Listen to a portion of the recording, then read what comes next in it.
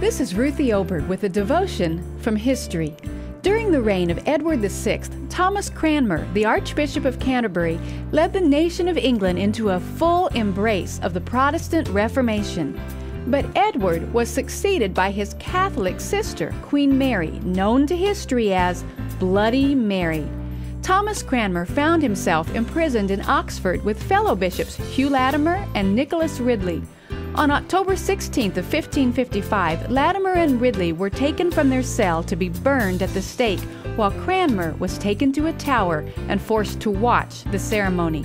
As the fire was lit, Bishop Latimer called out, "Be of good comfort, Master Ridley, and play the man.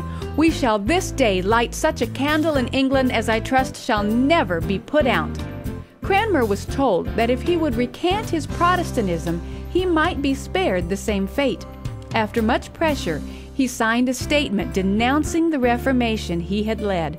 But Queen Mary had no intention of sparing Cranmer from death. He was to make a speech telling all of England that he had recanted his earlier Protestant teachings and then burned.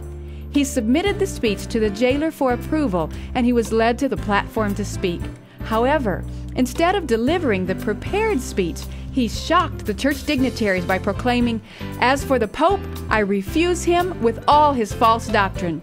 He was then pulled from the platform, but broke away and ran to the stake, holding out the hand that had signed the recantation, saying, "As this hand hath offended, it shall be the first to burn." It was on this day in 1838 that a memorial was erected honoring the three Oxford martyrs. The death of Latimer, Ridley, and Cranmer did, indeed, light a candle in England that has never been put out.